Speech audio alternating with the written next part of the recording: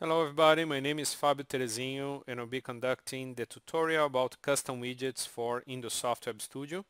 The agenda has just two topics. First, a quick overview about the architecture, the benefits of the custom widgets, and then a real demonstration on how to design, link the custom widgets to your application, and visualize the custom widgets on the local viewer and even on thin clients like the SMA thin clients. With that, starting with the overview and discussing the main benefits and architecture of custom widgets. Uh, this feature has been introduced in the InduSoft Web Studio version 8.0 plus Service Pack 1, and the whole idea is to increase even more the openness and flexibility of the solution and allows you and users, partners, vendors to create their own controls, encapsulate those controls with properties and events, and make those controls available in a way that is very simple to add them to InduSoft Web Studio projects and interact with different InduSoft Web Studio projects. It's similar to the concept of ActiveX controls and .NET controls, with the difference that custom widgets are platform agnostic. In other words, you can encapsulate web controls that would run on any platform, not only Windows, but also iOS on iPhones, iPads, Google Android devices, tablets, and smartphones, virtually any platform supported by InduSoft Web Studio and the SMA Thin Client Studio Mobile Access Thin Client solutions from InduSoft Web Studio, which is based on the standard HTML5. So the benefits, again, in a nutshell, is to allow our customers, partners, and vendors to build an ecosystem with controls and widgets that can be shared and reused by each other, just like the native objects from InduSoft Web Studio. The design and architecture is actually divided in two phases. The first one is to actually create, implement the custom widget. The second phase is once the custom widget is created and added to the library, then in the phase 2, you just consume this custom widget. You add to the screen just like an ActiveX control or just like a native control from InduSoft Web Studio and just interact with it. Link tags to properties, link scripts to events. And once the phase 1 is completed once, then in phase 2, the application engineer do not have to worry about how the control was created. In phase 1, it is required some skills in HTML and JavaScript to actually implement the control and bind the properties and events to the actual implementation of the control. But in phase 2, it's not required any programming skills whatsoever. You just consume the custom widgets from the library as many times as you want throughout the project and reuse this control even in different projects if you want to.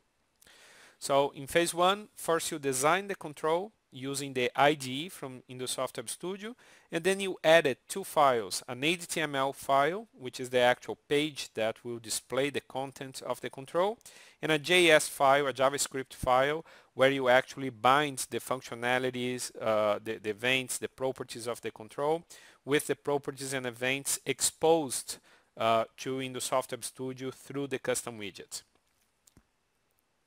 With that, I will start the demonstration. This is the standard development environment from InduSoft Web Studio version 8.0 plus Service Pack 1. And in this particular example, I will create a custom widget that provides the functionality of a web browser. So custom widgets could be using any web functionality, could display images from cameras, could play videos, could render 3D images, could show charts like pie charts, bar charts. In this particular example, I create something simple just to demonstrate the concept, and I create a custom widget, which is pretty much a web browser that receives a URL from the application, from a string tag, and display the page from that URL. And also trigger an event whenever the page is fully loaded. So I know that the URL has been loaded in the web browser, and then I can do something else.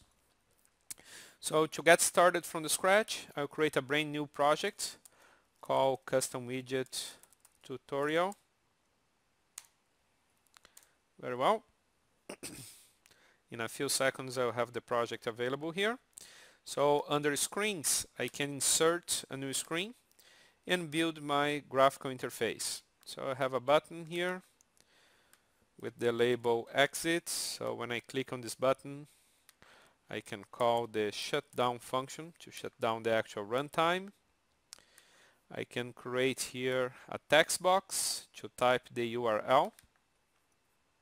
So if I go to properties, I can create a tag called URL, which is a string tag with scope local. So I can type different URLs on different thin clients. And here I'll have a rectangle that will show the number of times that the page was loaded. So I create a tag called page loaded counter.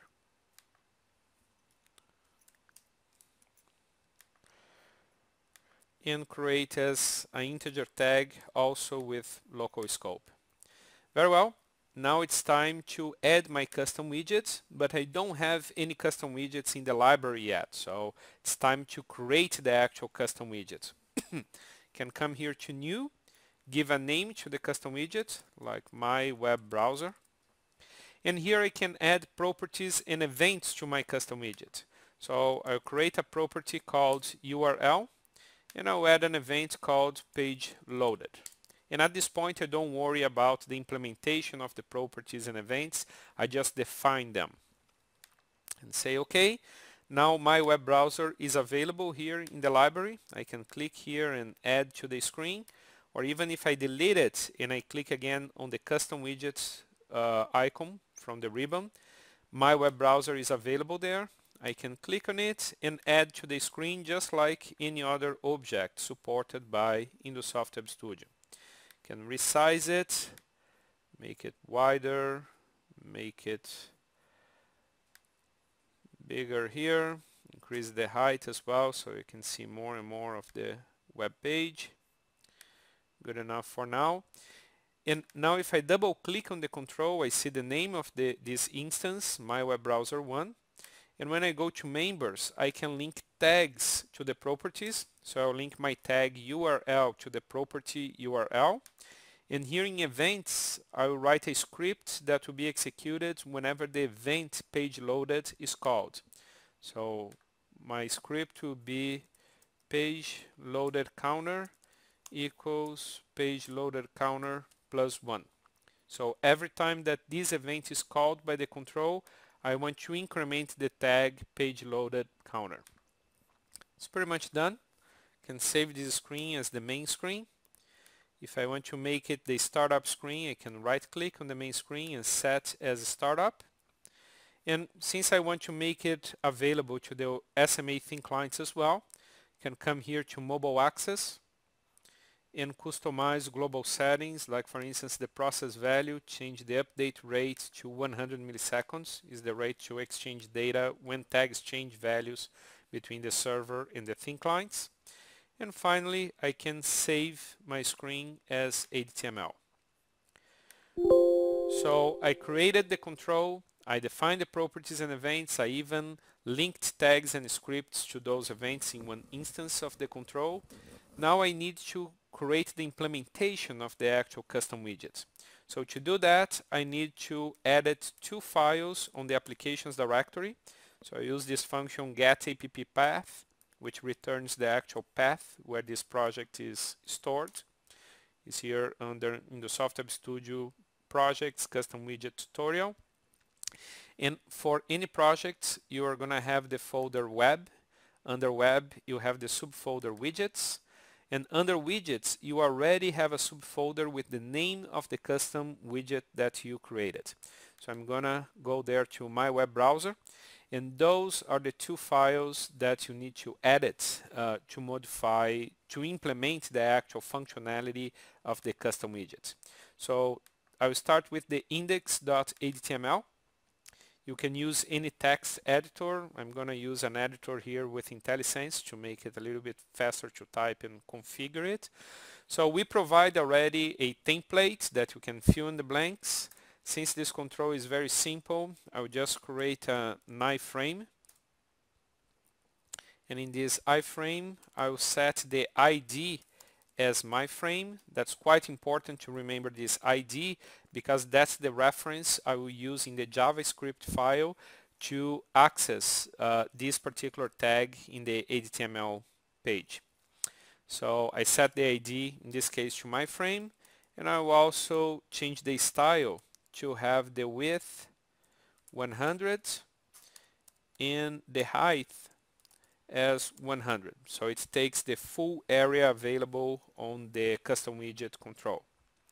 So very well, that's all I have to do on the HTML page.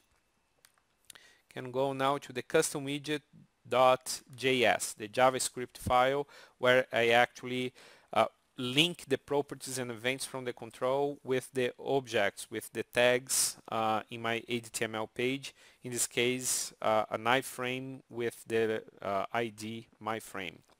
So just like in the HTML page, you have a template predefined here, so it makes it easier for you just to fill in the blank. So here in property name, you just type the name of the properties that you created for your control.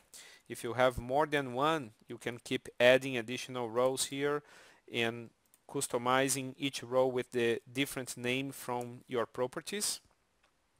And pretty much what this line does is every time the value of this property changes on the application, this function callback is called, and the name of the property and the value of the property that changed is passed in this info structure that can be used within the function to find out what's the name of the property and the value of the property to trigger whatever needs to be triggered. We also have this fire event predefined here, and in the event name you can just replace it by the name of the event that you created, like page loaded. So every time that this event is called here, it actually calls the event page loaded on the control, on the custom widgets added to the application. So here in the function callback, every time that the URL changes, I pretty much want to do two things. I want to set the value of the property URL to the source member of the iframe in the HTML page, and I want to, as soon as the iframe calls its method page loaded, I want to call the page loaded event from my control, indicating to the InduSoft application that the page was fully loaded. So to do that, here in the callback function, I'm going to create a variable called myFrame, and I'm going to link it with the ID myFrame from the HTML page.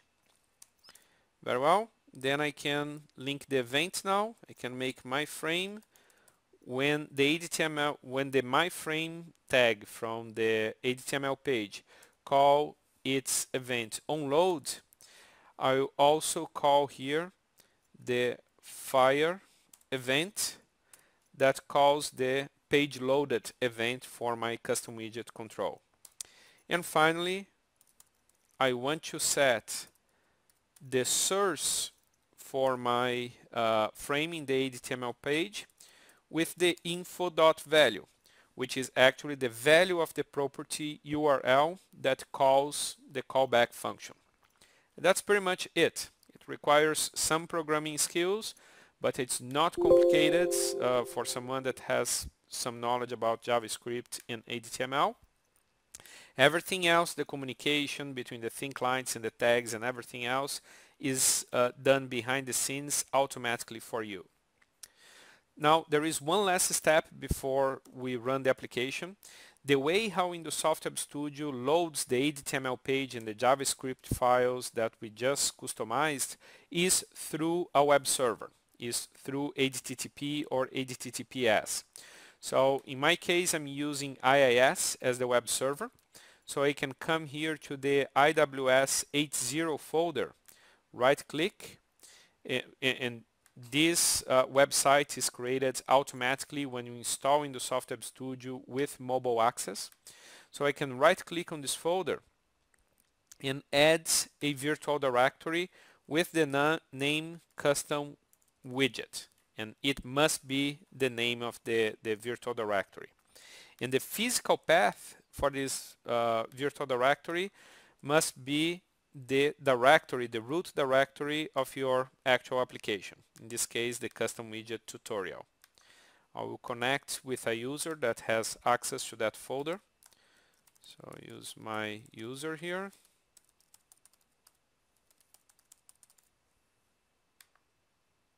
Very well. Can test the connection. Succeeded.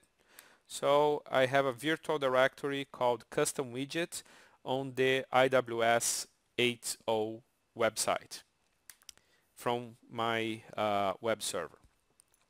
So now I can run the application on the local viewer. I see my interface here, and I can set this URL, for example, to www.schneiderelectric.com. As soon as I hit enter, I change the value of the URL tag, which changes the property URL from the control, and according to the configuration on the JS file and HTML page, loads this URL on the web browser, and you see the actual web page there on the screen. As you see here, the page loaded was incremented as soon as the web page was loaded. So I'm also receiving the event from the control. Since this feature is supported across all the graphical interfaces from InduSoft Web Studio, including Studio Mobile Access thin clients based on HTML5, I can come here to my server and say I want to open the main screen, and I will open this screen on the SMA thin client, in this case using Google Chrome, but could be any browser that supports HTML5, and I can type here www.indusoft.com, for example, say OK, and the InduSoft web page is loaded on the SMA thin client, and the page loaded tag was incremented here on the browser. So my custom widget is working and allows me to type a URL in an InduSoft tag and load the page from that URL on the control. Obviously, in a real application, instead of typing the URL, you can programmatically set the URL by script or when the user clicks a button instead of typing it. But in the tutorial, I wanted to show the main functionality on how to exchange set properties from the application to the custom widgets and receive events from the custom widgets back to the application and manipulate it in some way. So with that, we finished the demonstration, and I would like to thank each one of you for your time, and hopefully the information here is useful for you and your projects. Thank you all, and have a great day or great evening whenever you are.